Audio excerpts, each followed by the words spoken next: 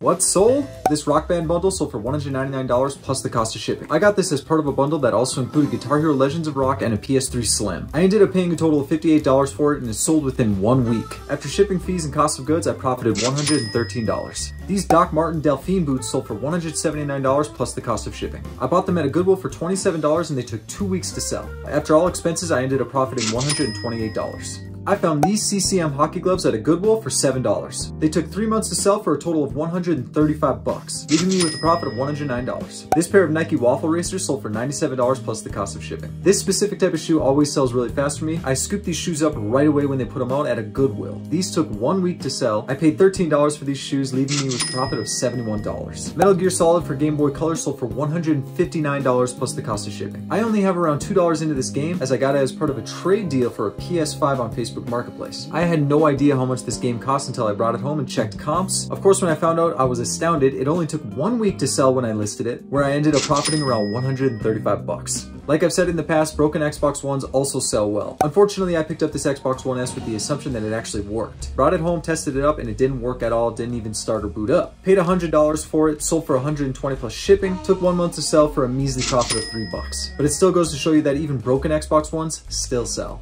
What was that? Apparently we are live with the 100 subscriber giveaway for Metroid Dread. John, can we get that on the screen? Hello? John, what's going on down there? Have you guys found a winner yet? Yes, hello there. Yeah, John, I think you're cutting out here. Let's go ahead and jump right into it and find out who our winner is.